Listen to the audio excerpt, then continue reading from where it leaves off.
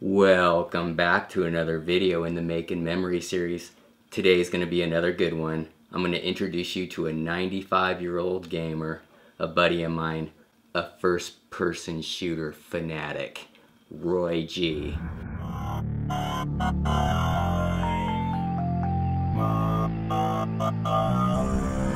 Now, I'm not talking about Bruce Willis's persona in Die Hard. I was always kind of partial to Roy Rogers, actually.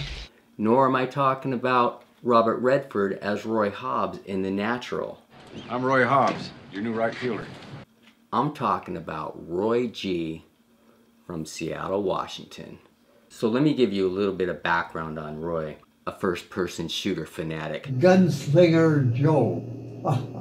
Roy owned a house in the neighborhood that I grew up in. So later on, as I progressed through life and acquired some technical skills, I was talking with Roy on the road one day, and he had mentioned he needed a little bit of help with his PC.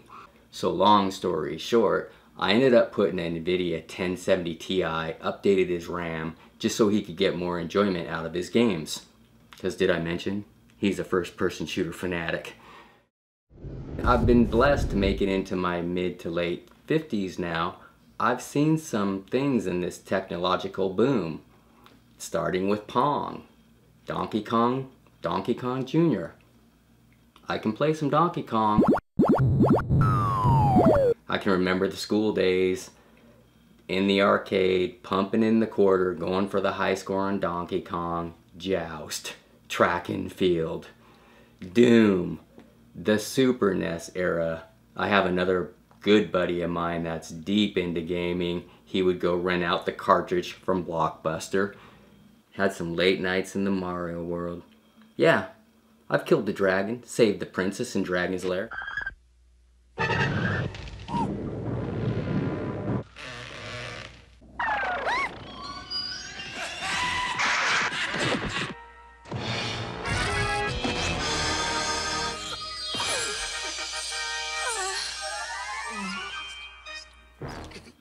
Donkey Kong, the Pie Factory. If you don't know about the Pie Factory, you're missing out. So without further ado, let me introduce you to Roy, and let's talk with him and see how his experience and his journey being a gamer in his senior years. Let's do this.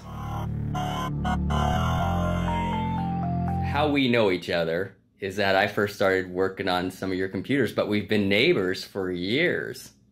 But then you're the one that rebuilt it, though. And that's when you told me that you were a first shooter gamer. Yeah, right. So you love the first person shooting games. Oh yeah, single player, I don't care.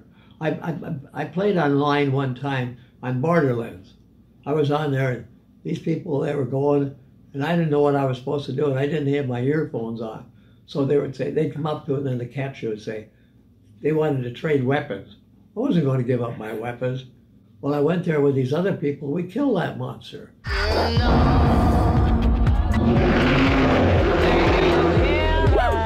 When you kill that monster on Borderlands, it drops off a bunch of guns and rewards and things like that.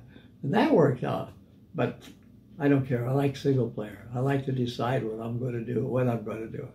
I'm an action first-person shooter, single player. But now I get them, the two types. I get them from Steam.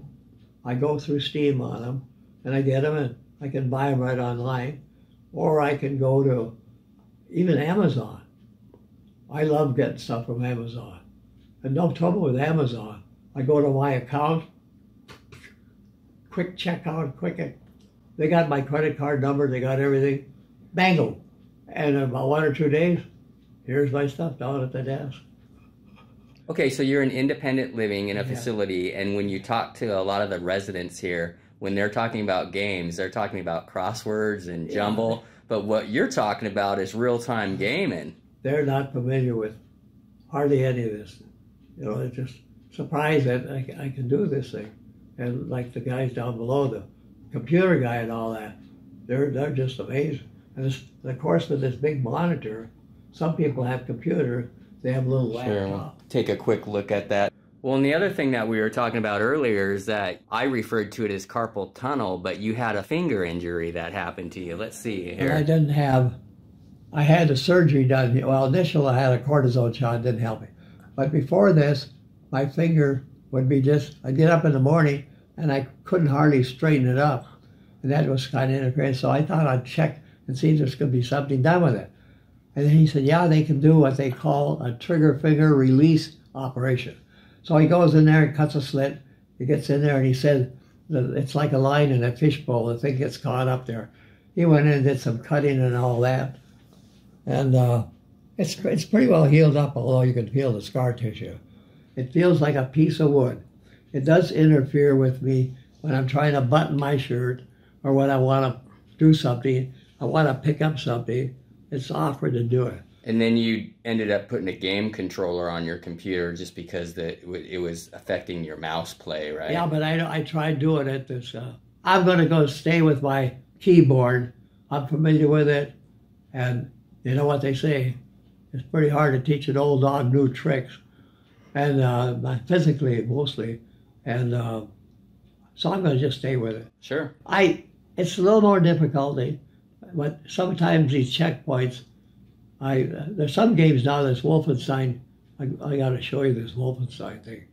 There's a Wolfenstein Old Order, and then the Wolfenstein New Order, and now came the Wolfenstein Colossal. You got Crisis 2 and 3? Crisis 2 and 3, and I'm at checkpoints on them, I'm having trouble with them. The thing about a lot of these games, you got to push something. You know, it says, hit E. Right. Do this. Well, I'm looking up there, watching where I'm shooting at.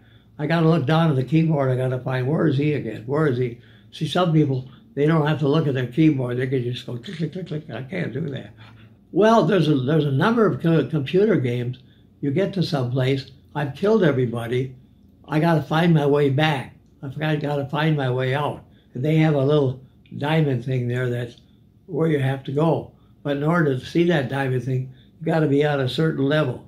And these things are designed, go through this door, you go through that door, you go up these steps and all that.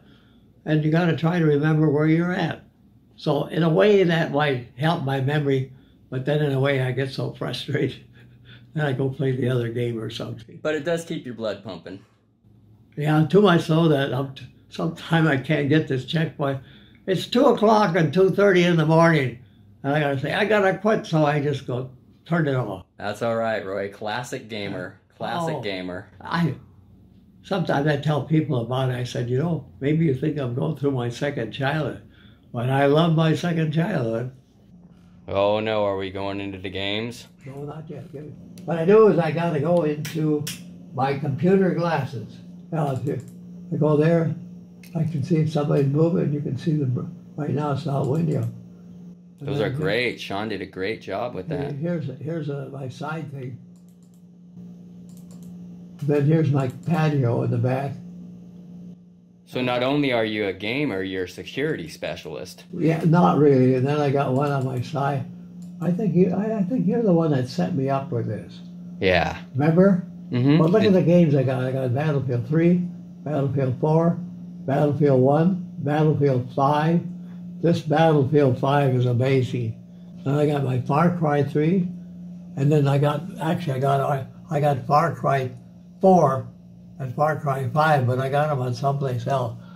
But my favorite game, though, is Wolfenstein. Now, they come up with all this junk here. I hate that. You know, look at all of that stuff they come in and they're trying to sell you a different thing. Just part of the gig, Roy. I know that. I'm getting tired of commercials for that. I go to my library, and then the games that I have there. Here's the games that I have that I can play. I'll tell you, I could stay on this thing for hours, but pretty soon my back gets sore, my eyes get dried up. Now, what I like about this thing, I click on it. Now here I got some more games. Here, this is called Combat Simulation. There's a bunch of things here I can do. Well, I got here's what I like. I like these Freedom Chronicles. I got 4 different games. So I go here, I click on there so I can continue game, volume 1. Sometimes I get a little confused. So now I go here, and I gotta wait for thing to load up. You know, there's a lot of stuff in these games. I had a job to do. See, here's where I had saved it. Goddamn cheeseburger. There you go. Okay? And then I can, if I want to, I can throw a bomb down there. I can kill it. Now if I go down there, I'm on top of some pipes. I got that gun. I got that gun there. I got this one here. What I do is, when they come right out there, I'll nail them. And headshots get them every time. Okay, but there's a whole bunch of them out there. And then I have this thing here.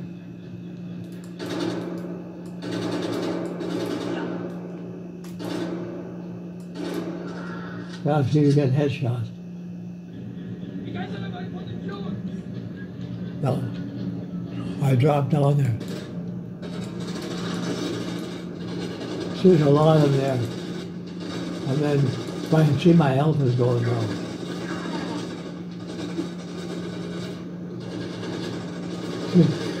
I gotta hit headshots. I get them every time. These guys are all over the place.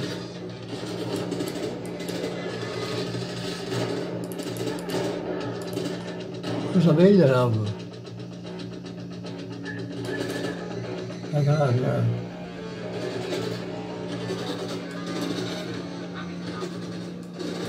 See, my health is going down there, see? And sometimes I run over here. I gotta look for what key I'm on. So I come over here, I gotta shield myself.